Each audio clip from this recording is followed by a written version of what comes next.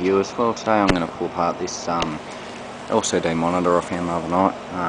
It was chucked in one of the garbage pits. Physically it looks good, but you know, why would you chuck it out if there's nothing wrong with it? But that answers. Been wrong a lot of times, because half the stuff I find's got nothing wrong with it. So I'll just take the back off it. I haven't got a power supply. I need one that's 12 volts at 3.5 amps. I've got one somewhere, but for the life of me can't find it. But I'll just take it apart and give it a good going over before applying power to it sometime. Okay, so that's all the screws I can find removed. So I'll have an attempt at prising this cover open, expecting to see maybe some bad caps. A lot of these Chinese monitors seem to have that very similar problem. So yeah, just give me a second, I'll try and get this back cover off. In this case, the front cover comes off, so will the panel come out safely? Probably fucking not. But this, I've taken a couple of these apart before, but they're all different, so I'll just gently work on it and see what I can't find. With the casing removed, that's what we're left with. All the electronics are under this cover here, so I'll whip out these screws. I've fucking pulled out that many screws now, it's not funny. And I'll be able to see some electronics.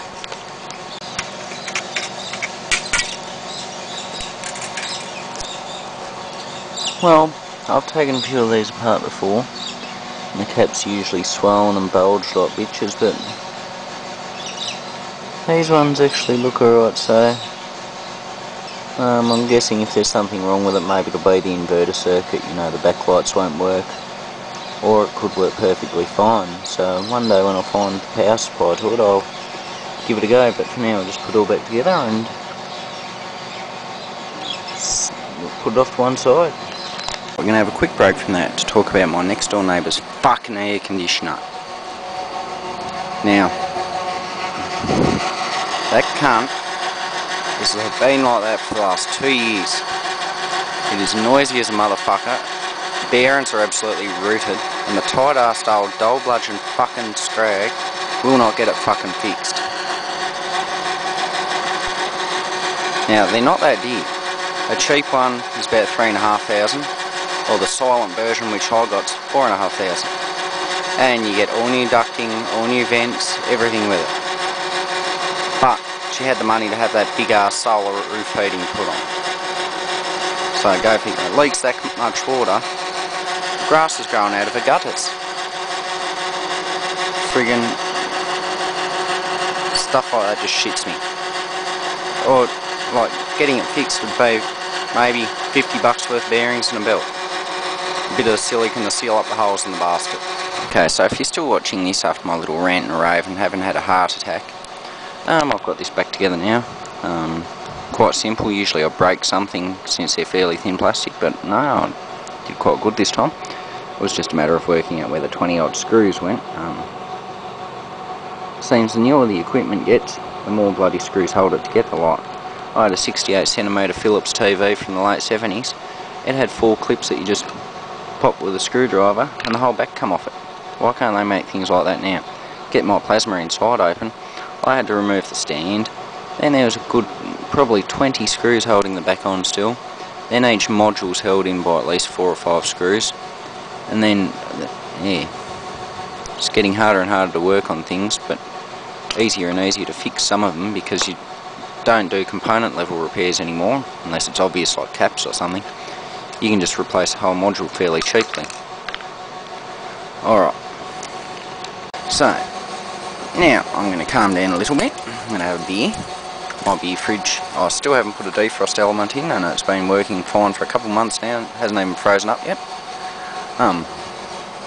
Then I'll take you inside and I'll show off my Xbox, because I don't believe I've ever done a video on that before. One more quick thing before I go inside. You guys are probably sick of me bitching and whinging in this video by now. I'm going to meet that noise and fucking raise it tomorrow afternoon. I'm going to blow up a couple of engines. That'll be fun. Even my dogs come to suck up to me to try and get the noise to stop. and the cat's just been a fucking idiot. But that's nothing new for that cat.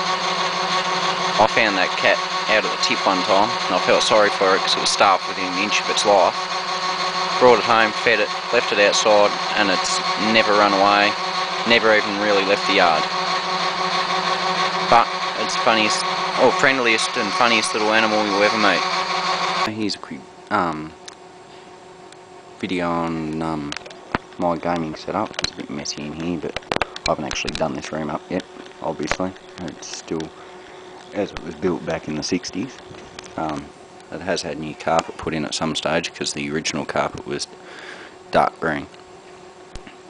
So I've got a louver, which is German made, 32-inch widescreen TV. Sold back in 2002. I got the original purchase receipt when I found it for over $10,000. Very bloody good quality CRT TV. With my Xbox 360 Elite console, I actually paid good money for that. I parted with about $330 for it. It came with a whole heap of games, and had only been used half a dozen times. It's still got like the plastic over the IR sensor, still had the plastic over the drive cover, so that came off. And I've got a couple of controllers because I had a plain white Xbox 360 that shit itself with the red ring of death. But all in all, it keeps me entertained. It costs about $79 a year or something for the membership for Xbox Live. Tend to play Grand Theft Auto 4 a lot, even though it's an old game, I still enjoy it. Alright, thanks for watching, and I can still hear that friggin' air conditioner inside as well.